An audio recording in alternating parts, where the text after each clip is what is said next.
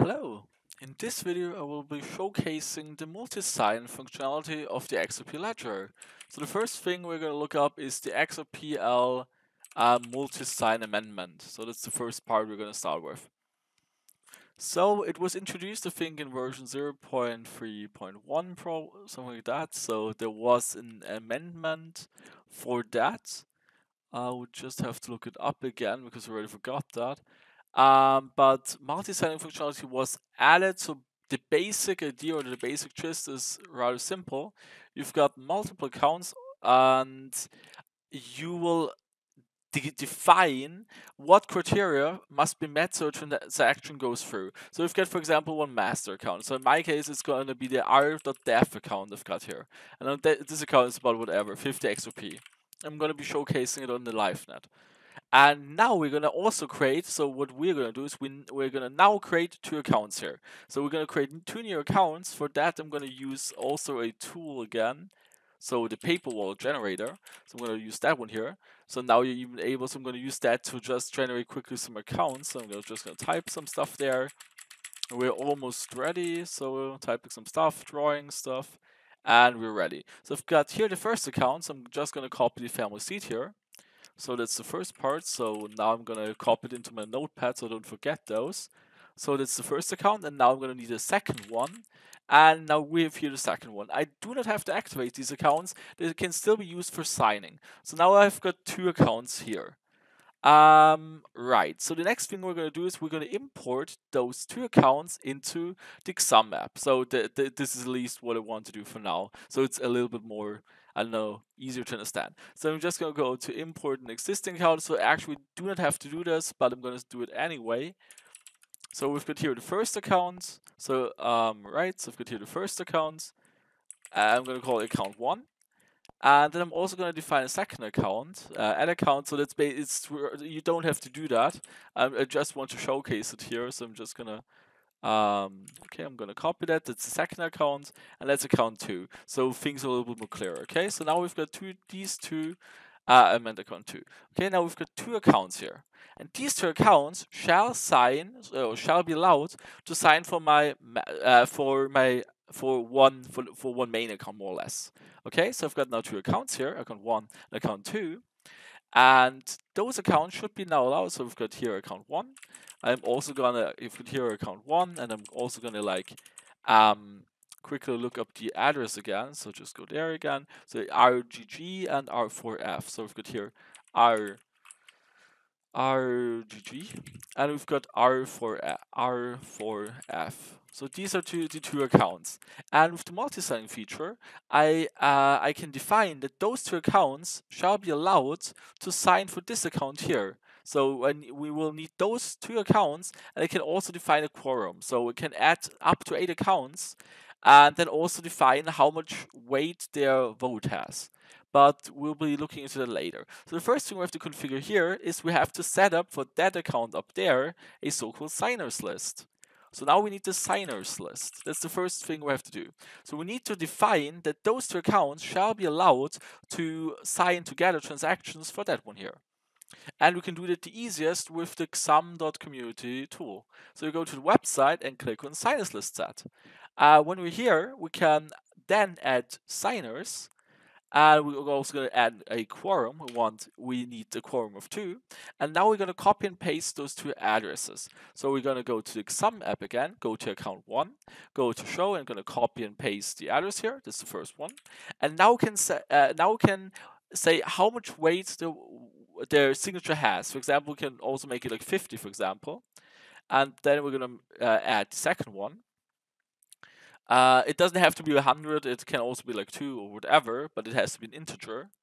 Now we're going to copy the second address, and this one also has a vote of 50. So we've got two accounts with the vote of 50, and we need, for example, agreement of at least 100. So meaning that both would have to sign. But for example, if you have like 5 different accounts, you could have like one account which has like a weight of 40, and then whatever. Then the other 4 accounts having a weight of 10. So we've got like 80. So whatever. So it's completely up to you how you want to configure that. But basically, you can define a quorum which has to be met. So as soon as enough people have signed it, the transaction goes through. So this is just for safety reasons. And right, so as soon as we're done, so meaning that in my case, both my signers will have to sign. I could also set it up with 1 and 1 and 1, 2, obviously, okay? But it looks cool with 100. So I'm going to define it here. So I'm going to add the weight of 50-50. And then as soon as we're done, we're gonna say send signer list to XSum. So now I have to sign that. Now I'm gonna use my main account. So it's the third account. I'm gonna use now this account right there, the RDEF account. I'm gonna sign the transaction. So everything I'm showing you on the live net. So I'm gonna scan that now. So I'm gonna scan it from a phone. So and nope. So I'm gonna sign it from a phone. So I've got also the XSum app on a phone.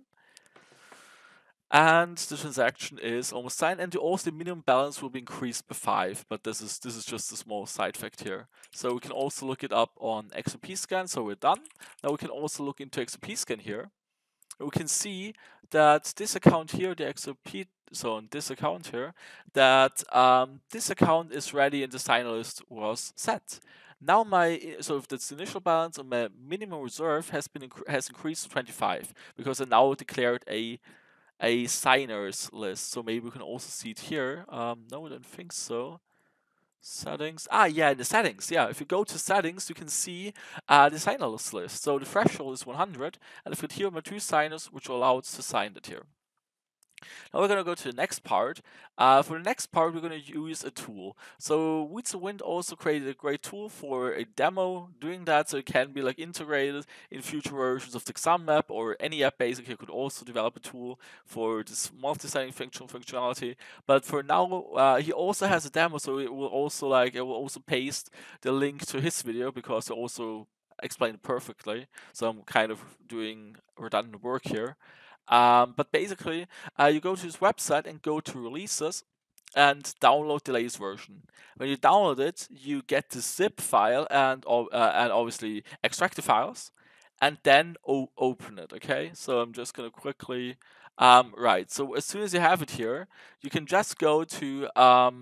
So when you have it, you've got the dist here, and then you just click on the index.html.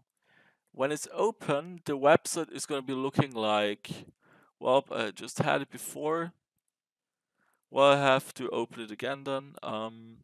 Right, so I'm just going to look it up quickly. So I'm just going to open it then the normal way. And now we've got, so I'm going to copy it here now. So now we've got this multi-signing tool.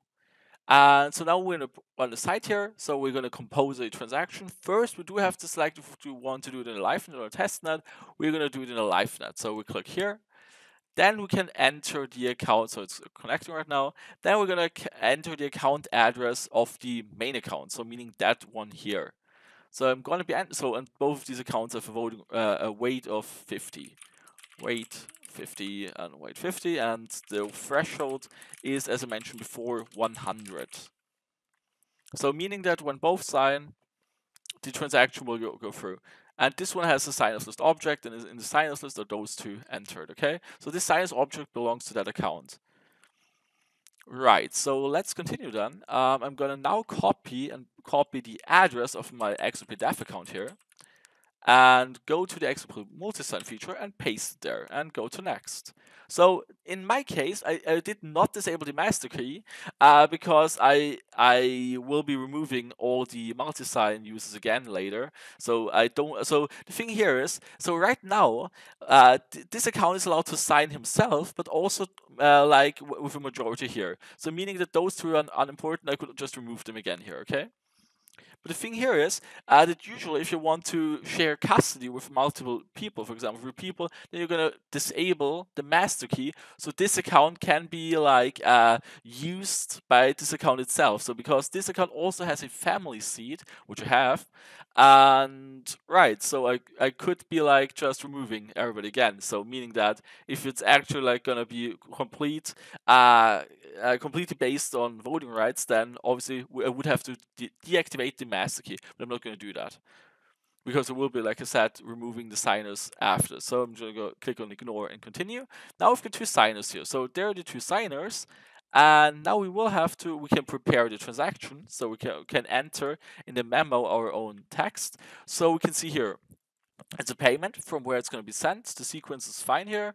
We're going to enter the recipient. In this case, this is the address of We to Wind, but I'm going to replace it with a burn address. So we're going to burn some XRP. So now we can live see how we're going to burn XRP. So I know it's horrible, but don't worry, I'm going to only burn one drop.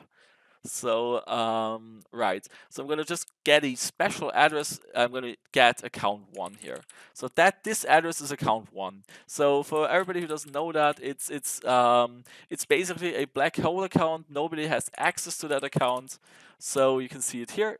This is account 1. I also before sent some XRP there. So all the XRP which are being sent here are gone, so nobody has access to it anymore. So with the explanation to that, quickly showing you also the XRPL side. So you can see here the special address. An address that is the XRP ledger space with date encoding of the value 1. In the ledger, Ripple state entries use this address as a placeholder for issue of a trust line balance, and this is a black hole, meaning that nobody can access them. Okay. Right, so let's continue. So now we've set up our recipient, so where it's going to be sent to. We know which account is going to be used, and now we can also define some memo data. So we don't have to use it all, but we can also call just a simple a multi-sign test attempt. So now we're done here. Now we're gonna render the transaction. So this is the transaction now, displayed as hexadecimal values. And now this transaction has to be signed.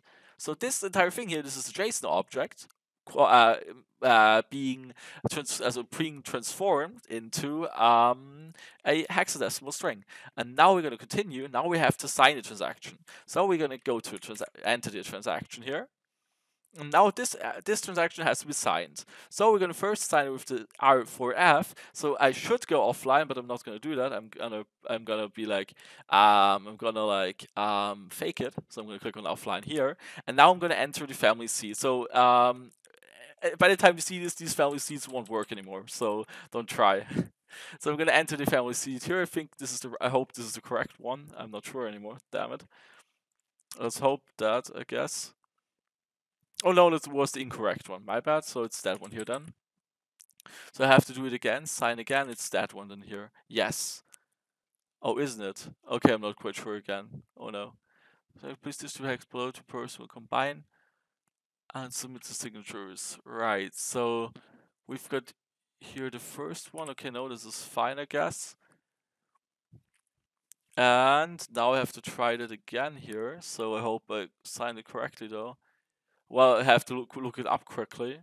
So I'm gonna go back to the Nox player and now see again which one of those import an existing account.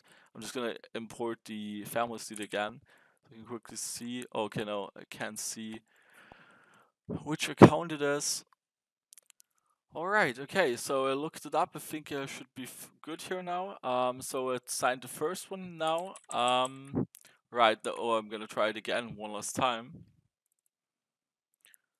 Alright, okay, now I'm back again. So we will be using now the first one again. So let's start with account 1. So one last time, I looked it up again. The RGG, that is account 1. So we now have that one here. Now I have to fake it again that I'm offline. So I'm gonna go to application and fake that I'm offline here. And now I'm gonna paste for account 1 the secret key. So now I signed the first transaction. Now I have to copy that and store it quickly because that's the first transaction. I'm gonna store it now. So now we're gonna do the same thing with the second user. So we're gonna choose the second one and we're gonna again fake that we're offline. Go to application, offline, and I'm gonna then enter our secret key. So that is the secret key of account 2. And I'm going to sign that one as well and copy it. So now I've got both transactions. And now we stored both of them. I stored them in my notepad on the left side here on my other screen. And now we're going to go to combine and then submit. So now I have to enter here the signed transactions. So I'm adding here the first one, add. So that one is already done. And I'm going to also add the second one. So we have to go to the, oh, my bad. And now we have to go to the second user. So right, and I've also to click on that one. So now I've got both the users with a quorum of 50. They met the criteria, so now we can submit it, and we're going to submit the multi-signed transaction. And now let's look it up in the Explorer. So it's not there yet because right now it's being sent and processed. We can also look that up while it's being processed by the LiveNet. So I think we were too slow though. So maybe we'll see it, but probably not. So maybe we're too slow, I think. Nope, that one already has gone through. So let's look it up then. Let's go back to BitHump and we can see here what happened here. So one entire drop and a fee of 102 drops. So it was a multi-sig test attempt, and where it now one drop was being sent to address 1 here. And that's basically now was a transaction which was being multi-signed by multiple users.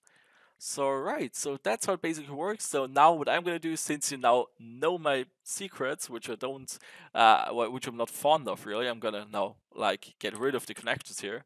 So we're gonna do that together. I'm just gonna click on delete signers list from account. Yes, now I have to confirm that again because otherwise one of you could use the signers list and sign transactions, and also well access the few funds I have on this test account. So I'm going to sign it again, and now I'm on the safe side again, and right, I'm done. So now I can look it up again also. So we're going to also look into on this thing here. So on the XRP scan, we can go to settings and see that nobody else is allowed here to sign. My reserve was being lowered from 25 to 20 again because the object is now missing. And you can also see here, set signers list, that it's now gone. Alright, so now the connectors are gone. I'm also going to get rid of the accounts because I don't need them anymore. We'll be creating new. So these accounts weren't even activated. I was just using them for signing, so that's okay. So you can create accounts and use them for signing, but don't even have to activate them. Alright, so I do hope you liked this video. I hope it was explained clearly and that you got the gist of the entire thing.